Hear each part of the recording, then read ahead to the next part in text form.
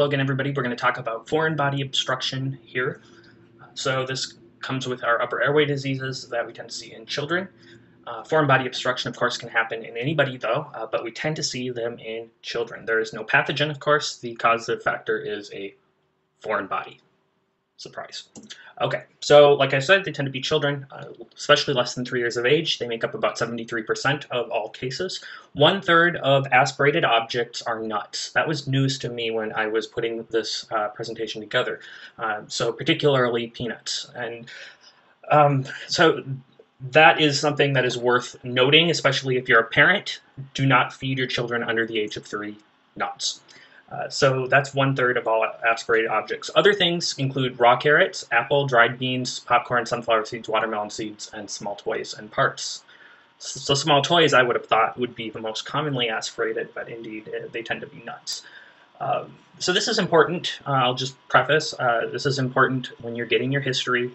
Make sure that in addition to asking how the symptoms came on, was it sudden, did you see any gagging, also ask what has the child been eating, what have you been giving them, and if the answer is nuts, as we're going to see, actually we're going to skip imaging and we're going to go straight to bronchoscopy. The number one complication of complete obstruction is asphyxiation, and this can be deadly. This is recognized as sudden respiratory distress followed by an inability to speak or cough.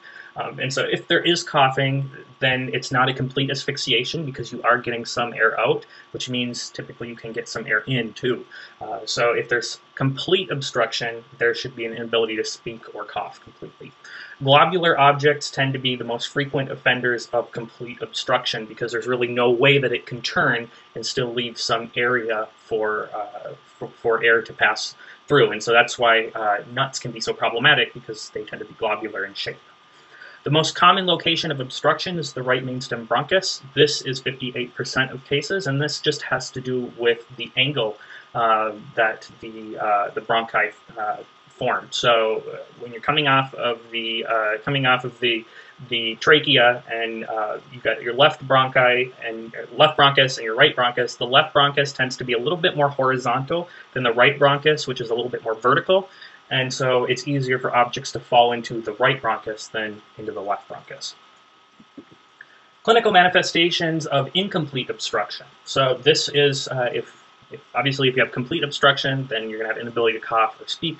And generally those patients don't come into the hospital because they will either die or you get the object out via Heimlich maneuver.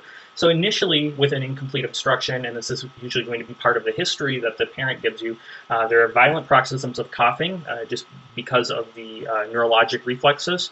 There is gagging and then airway obstruction below where the object is located. This is a ball valve effect, so typically it's easier to get air in, but you can't get air out, and there's some air trapping. You can also see wheezing and drooling. There is, after that, there may come an asymptomatic interval if the object is not, doesn't get coughed out.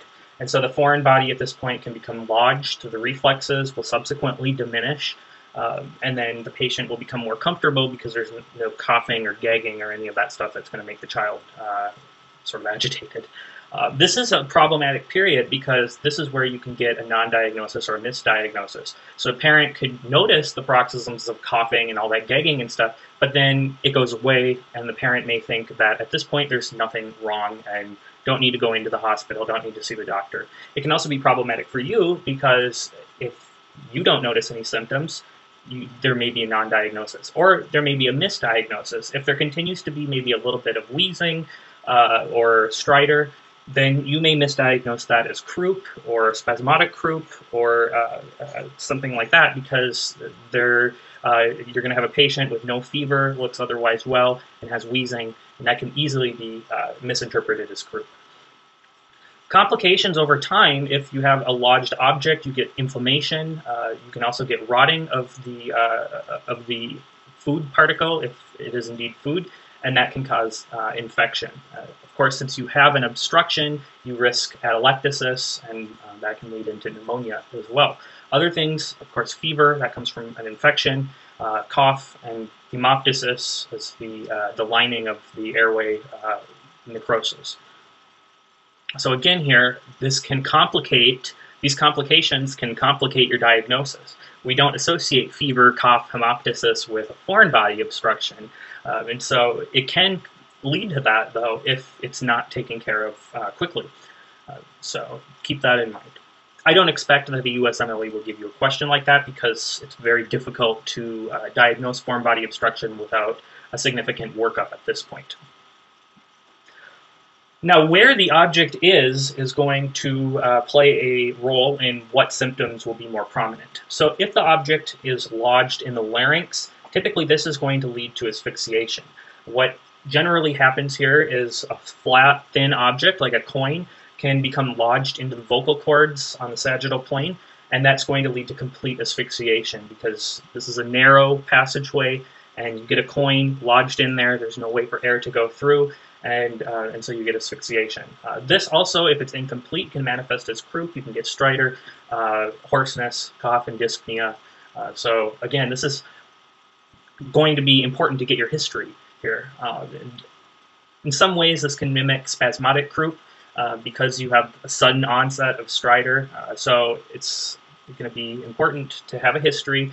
If it's, the spasmodic croup tends to be more, they have a long-standing history of these croup-like symptoms, whereas with foreign body obstruction, there was probably these paroxysms of coughing and gagging, and then you have this continued stridor. A tracheal foreign body, generally this is going to include a choking reflex, of course, and then followed by stridor and wheezing. In this case, you tend to have positive x-rays. We're not going to see that all the time, though. AP and lateral neck x-rays will be abnormal in 92% of cases. A bronchial foreign body has a distinctive symptom, and that is unilateral wheezing. And so in this case, as you're trying to get air out, there's an obstruction that leads to turbulence and hence wheezing.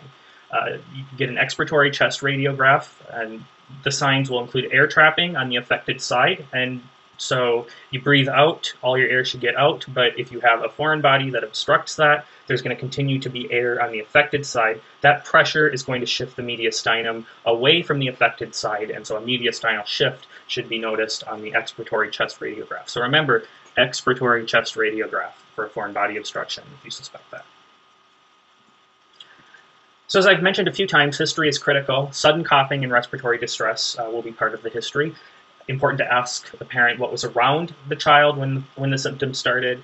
What have you fed the patient? Or usually the parent will know not to have toys of small parts, but has child been playing with Big Brother's toys that maybe do have small parts? That's good to ask. Particularly ask about nuts. I want you to keep that in mind because if the child has been eating nuts, then you're going to go straight to bronchoscopy. You're not even going to bother with imaging because the index of suspicion at that point is so high that we really have no need to do imaging. So if the diagnosis is questionable and the patient is stable, you can get imaging studies. You want to get an expiratory x-ray of the neck and chest.